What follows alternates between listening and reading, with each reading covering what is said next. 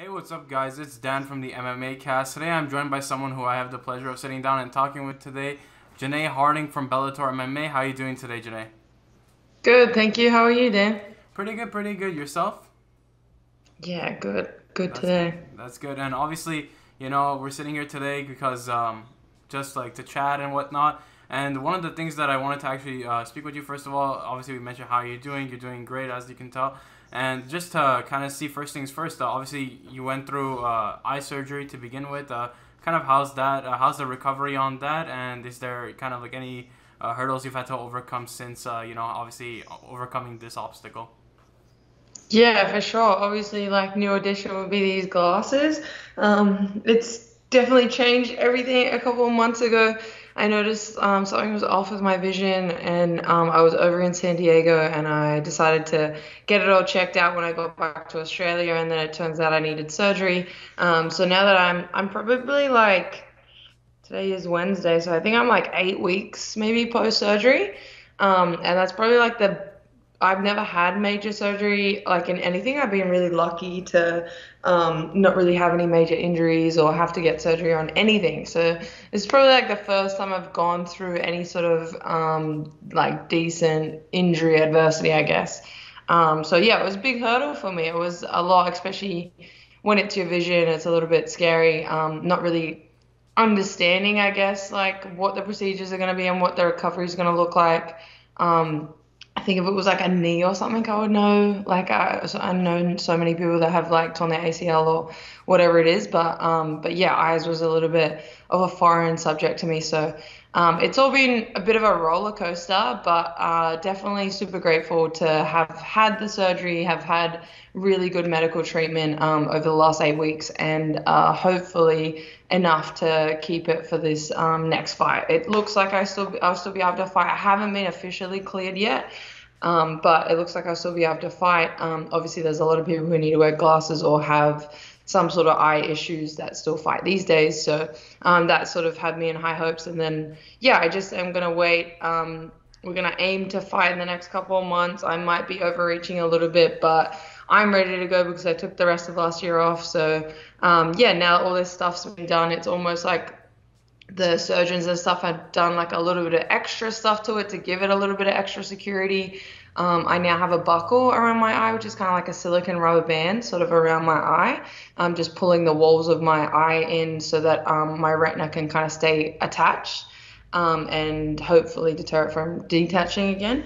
And then, yeah, and then I've pretty much got like 12 to 6 of laser as well. So that's an added preventative. And then I've got cryo on there too. So we're pretty much solid on this left eye now. So just hoping to fight in the next couple of months, getting my visa sorted right now, so that I can return back to the States and then go from there. So it should be good.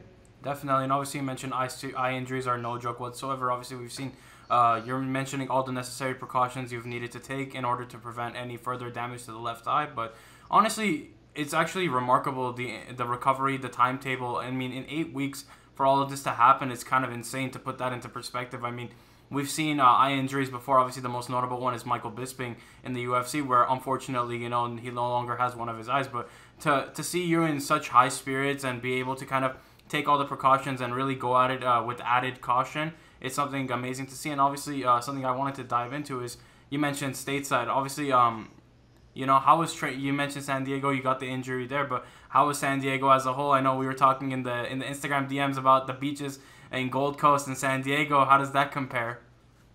Yeah, it's amazing. Like, it's kind of crazy. The end of last year, I guess, took a little bit of a turn. I had a lot of momentum. I mean, I did come off a loss, but I was still actively fighting, and I was excited to maybe compete a lot more last year after a year or so of COVID. So I'd come back off that fight, and then I did 2 weeks of hotel quarantine, and then 5 days later, we got stuck in a lockdown. And it was like, I think a lot of people in the US now know, and a lot of my friends now know how extreme that lockdown was. Yeah. We couldn't leave more than like 3 miles from our front door. We had to wear masks outside. Carpooling was illegal. You could only, like, all the gyms were closed. Everything was closed. It was crazy. So I had made, yeah, a split decision to go to San Diego. I was just like, man, I can't train over here in Sydney. I was kind of like out sort of in somewhat of a rural area away from all my coaches and stuff, so I couldn't even really organize training. And it definitely couldn't sustain a camp. So I was like, oh, well, I might as well either do nothing over here or network and stuff and make some, I guess, new relationships over in San Diego and finally do this US trip that I've been kind of meaning to do since the beginning of my career. So I was lucky enough to have a lot of great people, specifically Alimale McFarlane. She made a big difference. I kind of like had met her during that trip after the fight, and then obviously got back to Australia, and I was like, hey dude, like I'm really struggling over here, I'm going to come back. And so she helped me so much, organizing things and helping me tee stuff up to make me, I guess, have a lot more peace of mind going over to the States. I've been over to the States so many times, but never really stayed for that prolonged amount of time. So I had aimed for 3 months, and yeah, I ended up packing up my stuff, putting on my like furniture and everything in storage, and then finishing my lease over in Sydney and going to San Diego for 3 months. And it was honestly one of the best decisions I've made. It was a phenomenal experience, and all the gyms and stuff are amazing. As you mentioned, Alliance Jiu-Jitsu, Alliance, however you want to say it, was definitely amazing. 10th Planet, Azteca Boxing, like everyone welcomed me in with open arms, and I got to guest network and meet so many, like, not only like people that I'll know, but just lifelong friends too. I was like so stoked to have lived that lifestyle. Like you said, beaches, man. Like it's basically like the Gold Coast, but over in California. So I was at home being a Gold Coast girl and having growing up here on the Gold Coast. I was just so lucky to live that beach lifestyle, train and network with so many great people and meet so many great training partners and coaches. Definitely, and I love that you mentioned, obviously, the beaches up in, like, the LA area are not as pretty as the beaches down in San Diego. Definitely not even close. But, I mean, just looking at, obviously, the decision, it's an amazing decision, and I'm glad you came over to the States, obviously, to see some of what California's good side has to offer down in San Diego, and obviously training in Alliance MMA. I mean, I imagine you've trained with the likes of Angela Hill, Jessica Panay, you know, all those amazing names, and just being able to soak up all that knowledge, really, you know, like from veterans of the sport. That's got to be something remarkable. So kind of just, if you kind of had to narrow it down to one moment, was there any funny moments that stood out to you kind of coming to the States that happened in the gym? Such a hard one, because honestly, like it was just like nonstop from the day I got there. Like I got there, then I got COVID the next week, and then that was like a whole thing. Then it was my birthday, and then I went to San Jose. I was meant to commentate, and then I ended up testing positive for COVID, so I came back to San Diego, and then it was just a whirlwind from there. But I think one of the highlights definitely would be during the time that I was there, we had a lot of the girls sort of come together.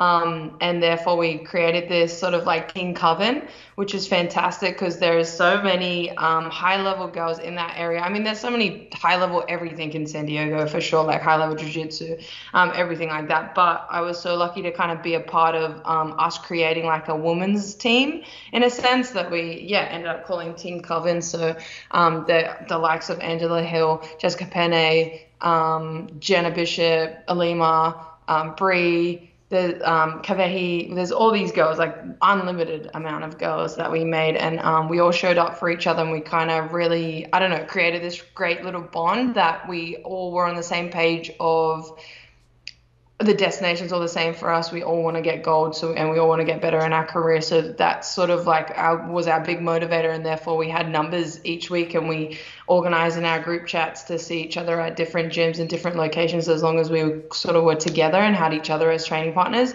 that was the best. And so sparring sessions, like before Angela's last fight, getting her ready for that was amazing to be a part of that, and help her with some rounds and stuff. Obviously, I'm a lot bigger than her, but just being able to, give her some sort of striking looks that she couldn't get from the other girls, it really made me feel like I belonged and like I was, I guess, important, a part of the team. When you're in Australia and stuff and you're sort of behind the game a little bit, you sort of aren't sure if you're going to really add anything to these UFC fighters and these big names. And then being able to get over there and get in the mix with her was awesome, and I got good feedback. So yeah, I think that would definitely be the highlight. It's not really like a specific moment, but just creating that team and having those girls. I think long term we're all probably will always keep in touch, no matter where we are in the world. We'll all be able to, like have that team to do our camps or whatever if we ever need to. So that was great.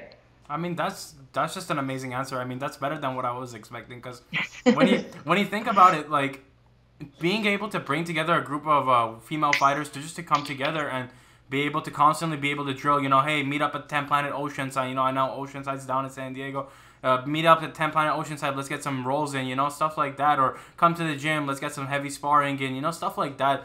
That's just truly like being able to have like a coherent squad where it's like units, bodies. You're being able to kind of all come together and you have this like-minded goal of wanting to progress and become better in the score and medal or even, get some gold around your waist. That's something that's really hard to build in the sport. But I feel like slowly with women's MMA growing and, like especially one of the topics I want to mention is like, Australian and New Zealand women's mixed martial arts.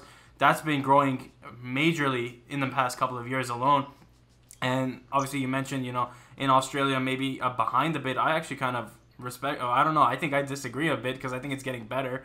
But because you've got the likes of Jenna Fabian from New Zealand, you got Casey O'Neill, you got Jessica Rose Clark, and you got yourself. Like it's slowly coming together and it's building itself. And I feel like that's something in itself that's remarkable to see the sport progress. I know a lot of people kind of talk about viewership and whatnot, but I just think like in terms of gyms, it's grown so much. So that experience and that moment just stood out to me personally. Like it's amazing to see how far the sport's come little by little.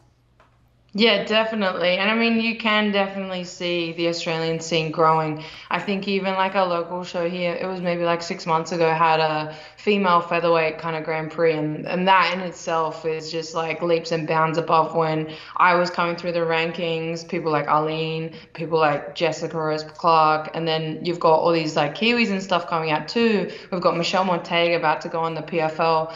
I forget what it's called, but it's like that contract sort of their version of the Contender Series. Then we've got Nyreen over there as well, and then obviously Casey and everything like that. I think like you can kind of see like sort of like the first generation, then the second generation, now just these girls hitting it, not even just being like motivated by us, but just like completely defying their own journey and making their own decisions to go over to the US, or especially during this time, during COVID and everything, it's been so hard. And then you get over to the States and then you see everyone else is over there, not just females, but I guess guys as well, like Dan and Kai and all these guys that we all had to like go overseas. Otherwise we couldn't train because Australia and New Zealand just went pretty tight on those restrictions, and it was a little bit extreme, especially for MMA fighters. We weren't really recognized as sportsmen the way 100%. maybe like our rugby league players and stuff are, but so we had to make some decisions. And I mean, it's just great to see. It's great to see we have these opportunities now that everyone is able to, make that sacrifice, and it's not out of reach because we're all in the mix over there. I think there was a little while there where Australia and New Zealand was sort of like its own entity, and then the American scene was sort of like running on its own. And now I guess it's all involved, and now we've got so many great names coming out of. Obviously, we just watched a phenomenal UFC 271 card with about 6 Aussie and New Zealand's all doing really well and performing really well. I mean, it's like now we're properly in the mix. You can't deny sort of the Oceania scene is like right there at the top. So I think that's definitely helped everything, and for that reason, it's really helped the females as well. So seeing not only myself and then seeing someone like Casey, who she went like 0-2 in her first 2 fights. Like I don't even think a lot of people realize like I was there through all of it. I trained with her since she was like 13, 14. And obviously that's a young age to start training, like you've got a lot going on as a little teenage kid. And I'm just like so proud to watch her persevere and sort of just chase her dreams, sort of follow in my steps a little bit too, like going to Thailand and then making her own decisions and defining her own path by going over to Vegas, and it really, really paying off. It's just amazing that like I know that what Arlene did, what I did, what Jessie did, all these things like have definitely trickled down and inspired other girls, and now we've just got like a phenomenal scene growing over there. No, yeah, most definitely. And something that stands out to me, it came into the news a couple of weeks back, with Izzy and Dan Hooker obviously mentioning, New Zealand and Australia don't necessarily recognize the I guess what they've got going for themselves in terms of mixed martial arts. With you guys got like champions. You guys got Israel Adesanya, you got Alexander Volkanovski, you got 2 UFC champions as of right now, and to get that kind of treatment, Dan Hooker, like you see the photo of him walking out the gym. They hired private investigators just to take photos and close the gym. It's ridiculous. And just to see, despite all of these, like, COVID restrictions and, as you mentioned, the chaos in Australia and all the nonsense that's going on in New Zealand, to be able to persevere, maintain their title, get a title, all this stuff, and seeing the sport evolve, the Casey O'Neill story, that in itself is really crazy. 0-2 as an amateur, comes back 6 or 7-0 right now as a pro, and then 8, yeah. Yeah, like goes to Thailand, and then from there she's like cornering someone in Abu Dhabi. She takes the charter flight to Las Vegas and doesn't look back since. That's the type of chances I've seen, the Aussie fighters and the New Zealanders being willing to take, and that's the type of stuff that makes mixed martial arts the sport that it is. Like the risk taking, all of this stuff people sacrifice in order to make it to the top. So to see the waves that pioneers like yourself are setting, and being able to kind of build and evolve the sport from what it once was, like you mentioned, in waves, is remarkable to me. And something that stands out to me more specifically is the UFC 271 card that we obviously mentioned. That's in itself an insane milestone. The only thing that bothers me about that card is that it wasn't in Australia or New Zealand. That's the only thing that makes me gutted about the card. Otherwise, the card was spectacular. You had tons of New Zealanders, you had tons of Australians showing out on that card. Something remarkable to see. And then obviously, who can forget, Tai Tuivasa, Shuivasa with the elbow of the ages, Amazing. I think Tai Tuivasa might be the catalyst to me learning some Australian slang. Like, I don't even know how to pronounce Eshays. I don't know. Eshay, yes. You gotta I think if you're from different areas in Australia, like I'm kind of lucky now. I've lived in Sydney. Like I said, I grew up on the Gold Coast. I'm back on the Gold Coast now, but I got to live in Sydney, and that culture is a little bit different. So if you're gonna say Eshay, you gotta say it like Thai does. You gotta say it with your chest, like Eshay, and you gotta mean it. And then you just gotta pretty much speak Pig Latin, and you're good. You should fit in the West. Is there any Australian slang that stands out to you? Like if you had to pinpoint 2 or 3 favorite slang or lingo that stands out to you, what would that be?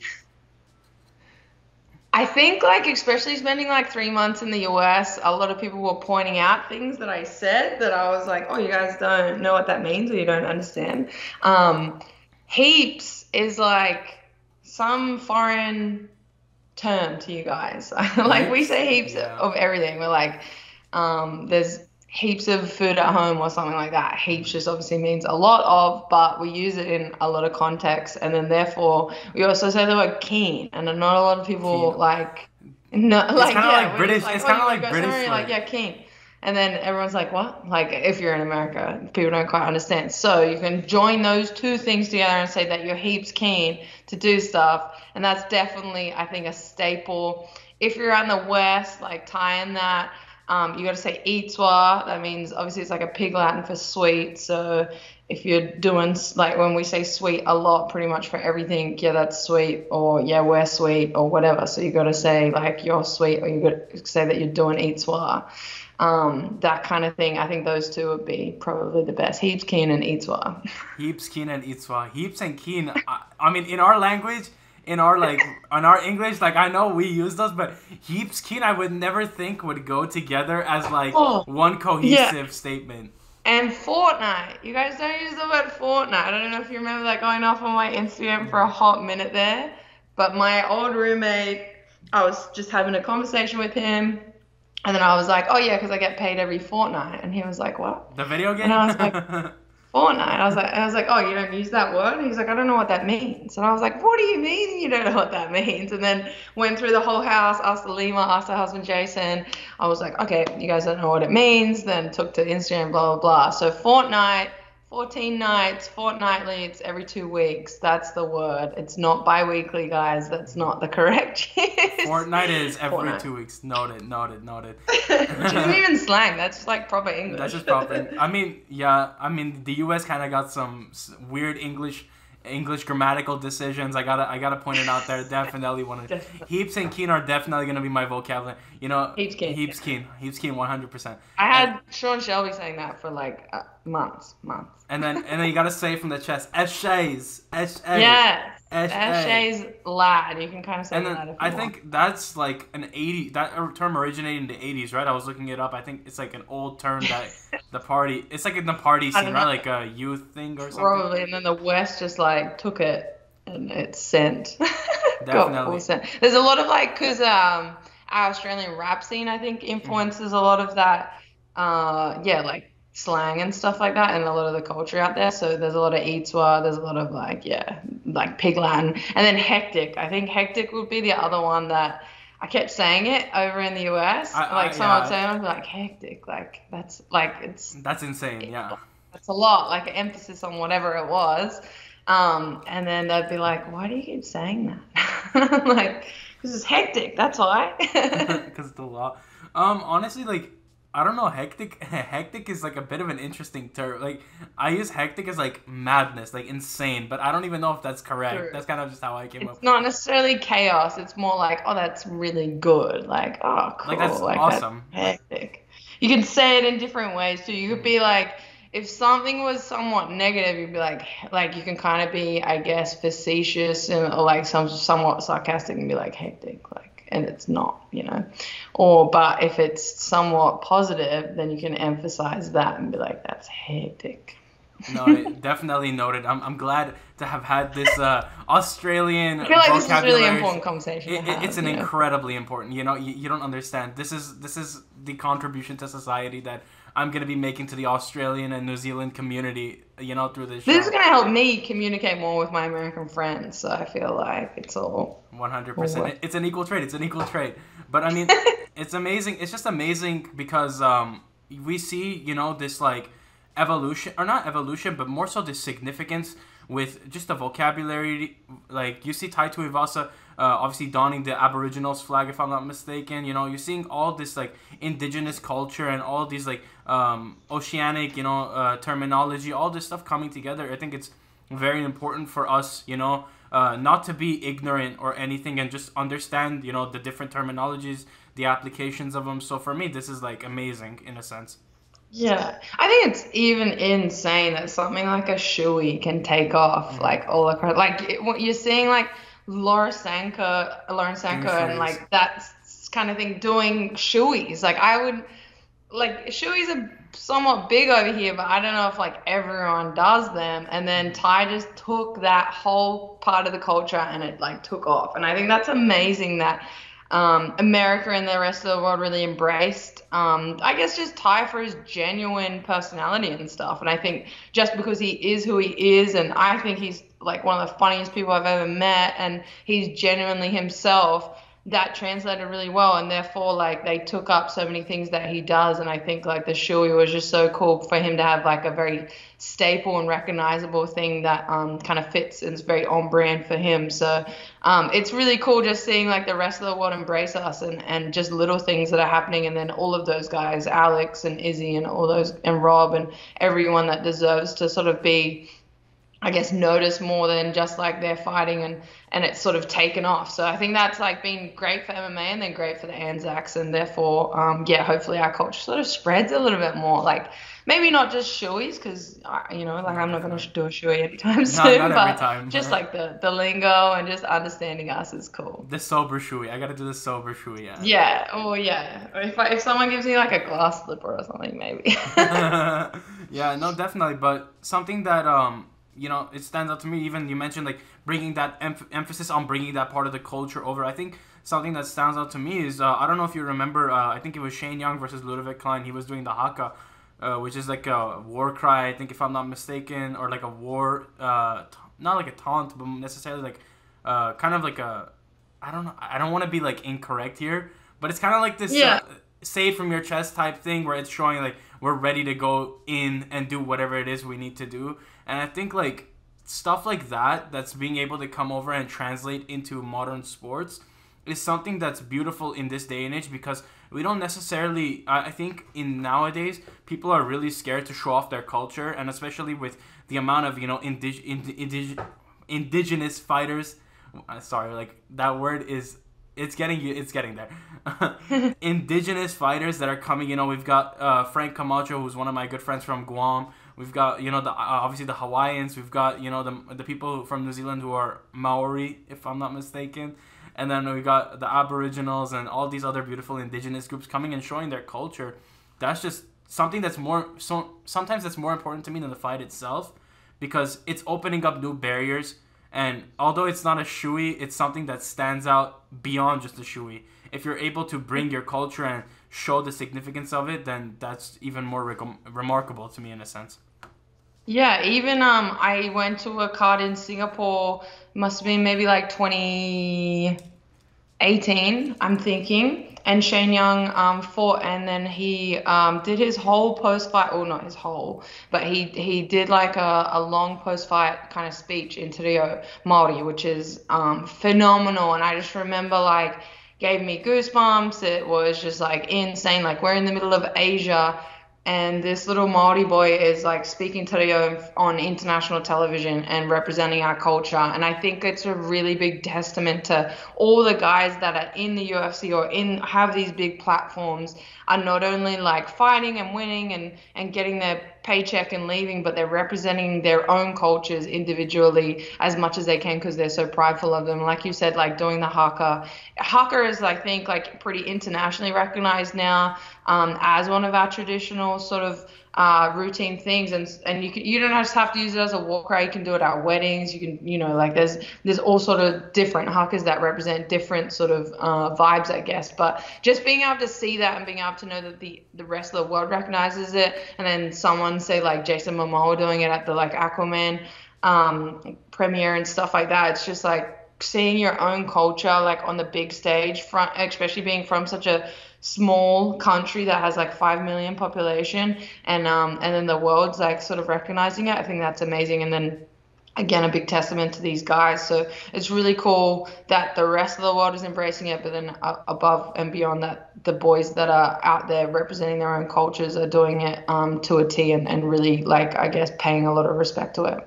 No, yeah, just amazing. Like that's what we need more of that in this sport. Let's be real. Like we just need more genuine. We just need more genuine vibes, I think, and that's what you guys are providing to us. So for that, I think like the fans should be eternally grateful for that, where you're getting this genuine cultural atmosphere and like aspects that you wouldn't normally get with traditional American sports. So from that aspect, it shows how international the sport's gotten, and for that, I think we can't be more grateful than what we are now. I just think it's amazing. It's amazing. Way more multicultural too, yeah, because we have that individual aspect.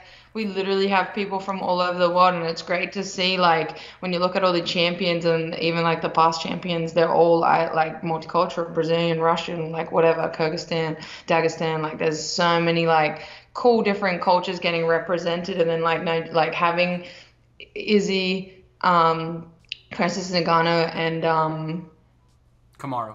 Usman, yeah, yeah, that's like amazing. And then, yeah, obviously then having the Robs and the Alexes and the past, like it's just cool. Like, and then having someone even like Figueiredo and Brandon Moreno, like that international clash 3 times and stuff like that. You're not getting like a cookie cutter thing, and everyone gets to represent their own part of the world, and we all get to come together and sort of compete in this like one sport that we all love equally. So it's kind of cool. Yeah, most definitely. And just to kind of obviously, you mentioned that quite a bit. Just to kind of go into your personal goals, something that really interests me. Obviously, the Bellator 145 landscape, in my opinion, it's much better than the UFC's 145 landscape because, who's like not even a knock on the fighter. There's nobody in the division, but Bellator has basically built itself this amazing 145 division. You've got yourself, you've got Leah McCourt, you've got I think Chris Cyborg at the top. You've got Arlene Blanco, you've got Sinead Kavanaugh, you've got all these big names, and you've fought like half of them, and being able to kind of see how far the division has become in Bellator, I feel like it's one of the hidden gems of the promotion. If you're being completely honest, how do you see like how do you feel like the Bellator landscape plays out over the next year or so, or where do you kind of picture yourself in that picture? Obviously, the division's right for the taking. I think anybody can really come in at any point and basically insert themselves in position for the title shot. You mentioned, obviously, recovery. You're hoping to fight in the next couple of months. Where do you kind of see yourself in this Bellator 145-pound division, and how do you feel like you would fare against the people you haven't faced yet? Yeah, I mean, it's super exciting. When I got signed I feel like it was sort of at the beginning of this whole featherweight come up, and then you could sort of see the UFC try to catch up in a sense, and then PFL coming through with their lightweight division. Yeah, I don't think any other promotion can sort of hold the same standard of female featherweights that we do have in Bellator, which is definitely obviously a big motivator as to why I'm there and why I've been there for the last 4 or 5 years. So I think it's just super exciting. Like I think when I got signed, I definitely feel like I was learning a lot on the job. I was probably like one of the least experienced. And now I've had 6 fights with them under my belt. I think yeah, everything's gonna change probably in the next couple of years. It's definitely, I'm moving into like a more mature version of myself as an athlete, and I think that's going to be exciting for my next few fights, especially like you said, I've fought a lot of those girls in the top 10, so looking towards the title, looking definitely towards the higher end of the top 5. It's going to be, one, there's some really exciting matchups, and two, I'm going to be taking that belt within the next year or so. It just obviously depends on this eye, and that's kind of, I'm not really too stressed out about that in a sense. If it takes a little bit longer, it takes a little bit longer. But again, like, I'm the youngest in the top 10, so I'm glad that I've sort of made, I guess, my mistakes earlier on in a sense, and I've learned everything, and I'm matured not only as an athlete but as a person. So I'm really ready to take on these, like, this kind of like the takeover, I guess. Like, hopefully I get another win in April. I'm not really sure who. And then obviously there's just like a lot of exciting matchups that are either rematches or one of those top 3, like you're saying, like Chris Cyborg. Obviously everyone's always looking to the title. I'm looking forward to that. Maybe I'd say like maybe another, like in the next 3 fights, I would probably see a matchup with her, because obviously she's kind of running out of title challenges as well, so that sort of puts you in a position. And then as well as that, there's people like Kat Zingano, Leslie Smith. Then a rematch against Sinead would be great. A rematch against Leah would be great. Those kind of things. So I think there's all exciting stuff. It's definitely going to define itself a little bit more in the next couple of years, I think. And then therefore, I think like once I have the title, it'll just sort of change things. I'll push not only the division and women's MMA, but I think outside of the world as well. I can't wait to sort of like bring the belt back to Australia and hopefully have a Bellator in Australia or in New Zealand, but most likely be Australia, and do cool stuff with that. And I think, like you're saying, it is sort of like the underdog of like feature of Bellator. And so when I do get the belt, I think I'll definitely make that known. Most definitely, and obviously an amazing division. It's hopefully, we've got years to come with the division. Seeing how the division is going to progress is going to be real interesting in the next couple of months. I think that's the case for a lot of Bellator's divisions right now. They're slowly, I think people like to compare them to the UFC and PFL. I just don't think that's a valid comparison. I think they're all their own individual entities. So just seeing Bellator's division become what it is for what it is something that's amazing to see. And hopefully, God willing, we'll see you with that, gold belt strapped around your waist, bring it back to Australia. And is there like any final thoughts, Janay, for the fans at home who may not know who you are, or to your Australian peeps or your New Zealand peeps? Like, is there any final message you kind of have for those people watching you from home? Not really. I think the guys that have watched me sort of remember me for a little while, just because, like, win, lose, or draw, always bring on a show, and I'm excited to keep doing that, but with a little bit more calculation now, and a lot of my skill sets are sort of settling. So, and then obviously all these sacrifices that I made over the last year, going overseas to San Diego, all that stuff's paid off, and now going through a little bit of adversity has definitely lit a spark inside me and a little bit more hunger. So the fire is kind of burning, and I'm excited to show it off in these next couple of performances. Maybe less vision for sure, but still the same goal, and I can't wait to sort of achieve it all and really help, I guess, leave a little bit more of a legacy. Most definitely, and thank you so much, Janay, for your time. It's been an honor to speak to you. I am heaps keen to watch your next fight. Did I say that correctly? Itzwa, yes. Yes, that's it. You love to see it. You love to see it. Heaps hectic. I forgot that one. All right, noted. So thank you so much, Janay, for your time. Obviously, it's been amazing speaking to you and learning all this Aussie lingo and slang to say.